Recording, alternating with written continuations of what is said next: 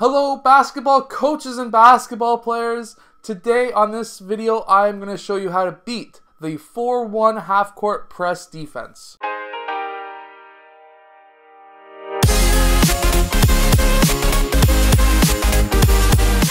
So hello everyone, my name is Alan from Al's Basketball Training. If you're new to this channel, on this channel I show you basketball plays, drills, and skills. So if you like that stuff, hit that like button and subscribe because I post these videos every single day.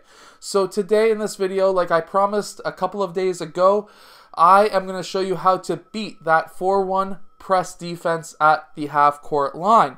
This is more of a three-quarter court press. However, we call this a half-court press because that's where they are setting up their defense.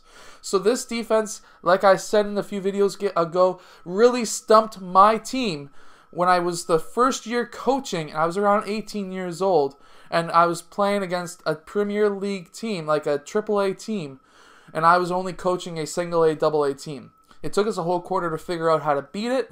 I knew how to beat it. I just had to explain to my players how to beat it. We were down about 23 to like 4. We were getting killed. We ended up losing that game by like 10, so not that bad considering that such a gap in skills, but we were able to make it back. We made the playoffs in that tournament, which was really good. It was a AAA tournament, but long story short, let's get down to this clipboard. So here we have the 4-1 zone defense. Once this player gets past that free throw line or three-point line, these two players are going to pop out and guard him.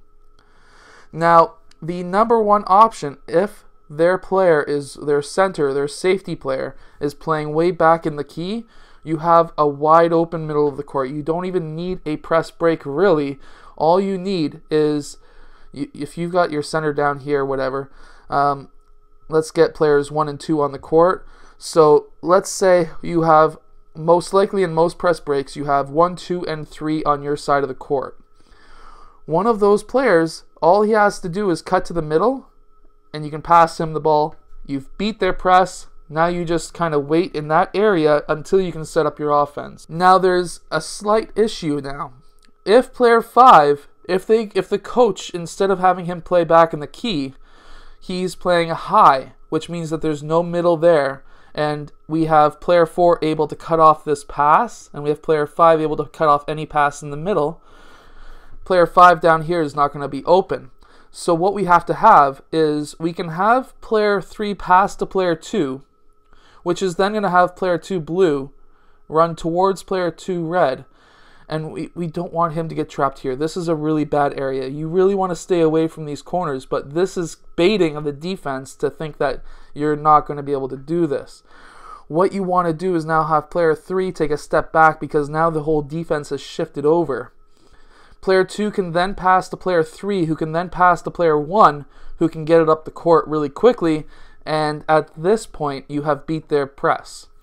Now let's actually run a few press breaks, and we can see how we can run against the defense that has a relaxed center and an active center. Okay, so in this first one, we're going to have the relaxed center, which means that he's back in his key and there's nobody guarding the middle of the court, which is a huge mistake. However, some coaches coach this defense like this. So what we're going to have is player 1 run to the ball, and now what we will have is player 5, he is going to be cutting, player 1 is going to dribble the ball up the court, player 3 is going to get on that side. We're going to have a nice spread, and what we will have now is player 5 cutting to the middle, which may bring player 4 in, at which case either player 5 could be open or player 2 could be open to dribble it up the left side or right side, depending on which way you're looking at this court. Another option is now we could have player 4 setting a screen on player 3, which then we would have player 3 open if we dribble just a little bit over to that side. So now we have an active center. This is the active center. He's up near that mid-court. Because we're not past half, we don't have to worry about player 4 having 3 seconds in the key. That only starts happening once you get past half, generally in most leagues, unless the referee is just, Anyways, so first player 1's going to get that ball. And what we're going to do is we're going to spread the court again.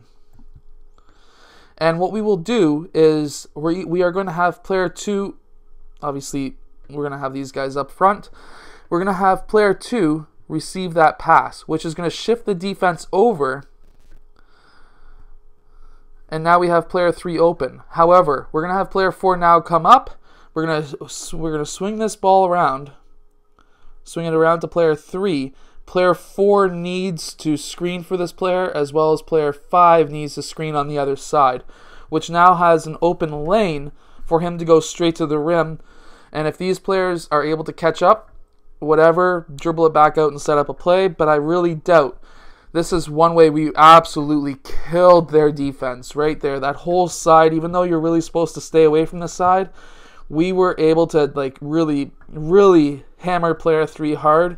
And our number 1 player, our player 3, his name was Kyle. He did it about 4 or 5 times where he just went up the sideline and scored really, really easily.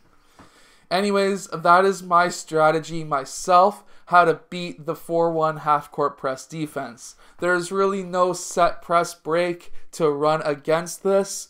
There are ways to get around it, but at a half-court press, I always find that you're better off trying to find the openings and the mistakes that team is doing. Anyways, I hope you have enjoyed today's video. If you have, hit that like button and subscribe, and I will see you guys in tomorrow's video, because I make these videos every day. I got together with a trainer a few years ago, and this book absolutely works. There's tons of testimonials showing that either the player has lost weight or they have jumped huge amounts higher. So it's very inexpensive. Go check it out. Link is in the description below. Hello, so if you have liked this video, click over here to subscribe, or maybe over here, depending on which side I put it on.